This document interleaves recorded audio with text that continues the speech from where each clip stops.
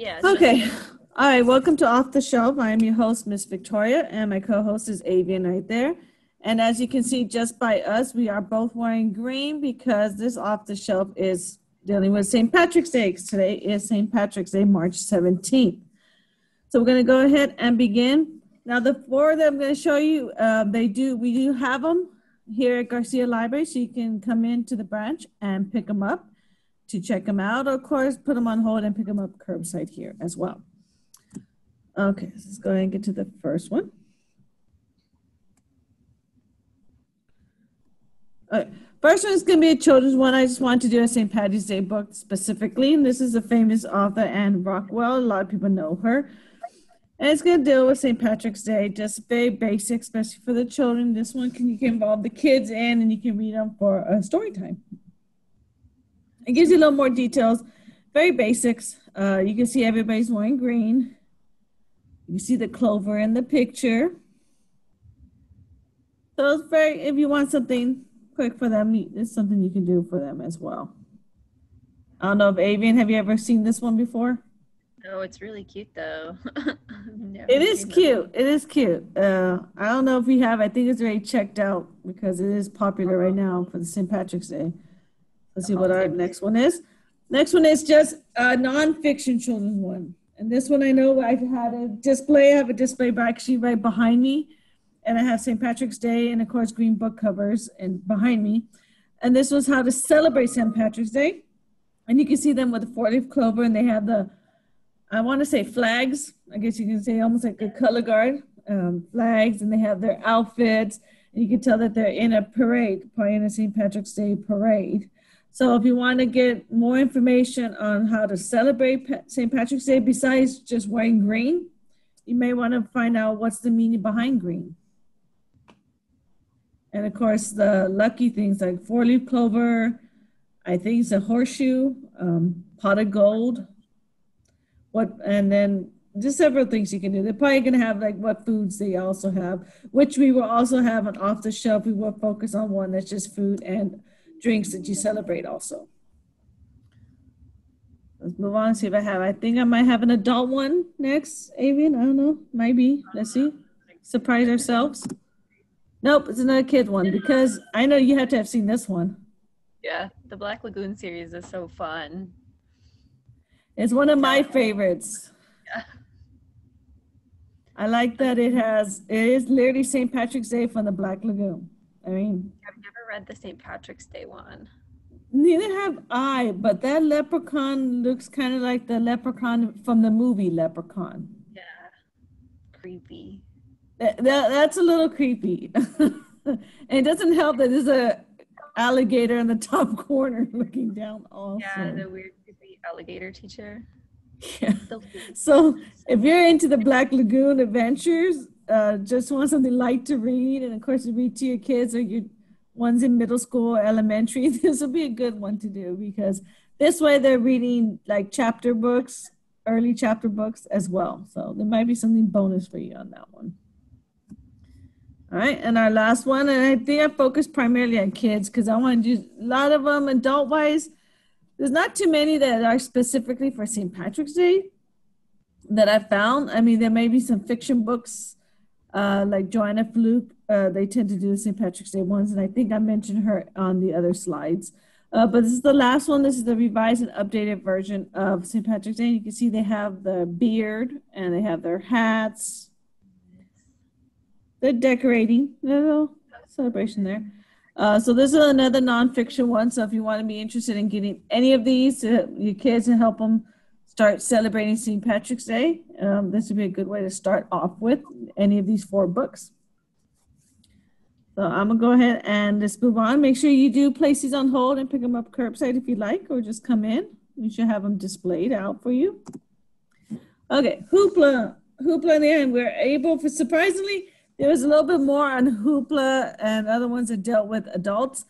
We have St. Patrick's Day shamrocks. You can see that first one. And you can see St. Patrick himself right there.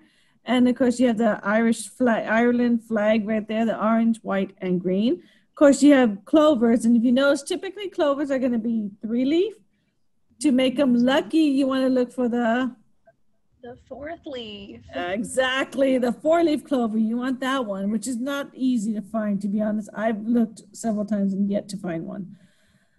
Other one we have next to is your adult, Leslie Mayer. That's the other one that does St. Patrick's Day murder. Why not? Something always happens there on St. Patrick's Day. So this one does a murder mystery. I wonder if it has to do with like people getting murdered with St. Patrick's Day parties, because St. Patrick's Day is a very party holiday for adults. So I wonder if that's it could be. It says, you know, it's created in a town like to live. It looks like a sleuth is a murder detective. So it's a Lucy Stone mysteries. Okay. So yeah, so it's gonna be some murder in the town apparently, and it happened to be on St. Patrick's Day. Oh, okay. Huh? Oh, I said okay. Yeah, well, I think maybe probably they were, like you said, gathering, having a get together, celebrating St. Patrick's Day, and something happened, and there's a dead body. That's my best guess. Then, of course, you have the holiday histories, the story behind St. Patrick's Day, and you have some bagpipes. You have the men in their little kilts, so they're walking. You have they have the whole attire. That's typically when you see on St. Patrick's Day in Ireland or in the parades. That's the attire they typically wear. And of course, you have on the last one. What is that? Make sure I have. Oops, let me go back real quick. St. Patrick? Let's see. St. Patrick's Day or the Scheming Lieutenant. That's the last one. You have to read more into that one. It has some stories. It's an adult one that deal with St. Patrick's Day. So it's a kind of interesting one. I'm hoping to probably check that one out to look into that one a little bit more. So since you all got a sneak peek of the next one, Access 360, the first one obviously everybody should know is your Magic Tree House. Magic Tree House is a good time. Not as creepy as the Black Lagoon, but just as fun. True. I don't think I've read this one. This is like, on this series, I think on this one they redid it, so the numbering has changed. On them, yeah, because a lot of them regular was one, but they started making them special. So they made it into the Merlin missions. Yeah, this one has a different like cover. Yeah, then it'll have similar covers, I think. The only thing they changed is what says Merlin Mysteries at the top. So on the regular one, if you have one of the old versions, it may be number 33 or number 23, somewhere around there. But in the Merlin missions, it's number 15. Interesting. Okay. Yeah, they changed it a little bit on that. They want to separate them, and it's kind of a little confusing. So you might want to check their website to figure out what numbering it is. Next one is the Irish Healer. It is also another mystery one. You get to the time period, and I put it just because it deals with Ireland. And St. Patrick's Day or St. Patrick's Day is typically in Ireland. I'm more sure they probably celebrate in Scotland, but it's going to be highly celebrated in Ireland. The last two over here, those are murder mystery ones. And Darkness, Take My Hand is actually dealing with Irish murder mysteries. Guy went to look as a detective and is dealing with Ireland. And Irish, I forgot, it was like not like a noir or anything like that, but it does deal with, if you look, it says he wrote Mystic River and Moonlight Mile. If you ever heard of those, Dennis Lane. So it's going to have some really dark, maybe psychological thriller, I would say. Okay. He might be like that type. I know he did that in Mystic River. So this one is dealing more with Ireland on this one. It's almost like Dublin murders, something like that. The last one, I think, is called Pretty Things. I could be wrong on that one. That one's by Janelle Brown. If you look, it says ID. Look, it has on there. It says book club. And if I'm right, ID is Investigation Discovery. I know that channel, and usually that's a lot of murder mystery. Yeah. That's one channel I do watch a lot of, and it has a lot of your murder, your mysteries, 24-hour kind of thing. It's a very deep. It has literally, if you want something that deals with any suspense and thriller at the same time, and you don't have the Acorn channel, so you don't have the British murder mysteries. ID is another one. For American Wise, I would choose that one.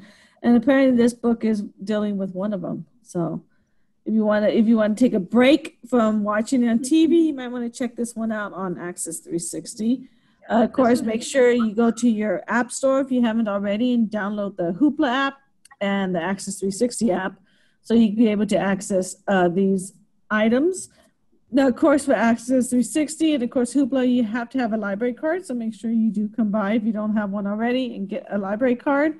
You will use that number to log into Access 360.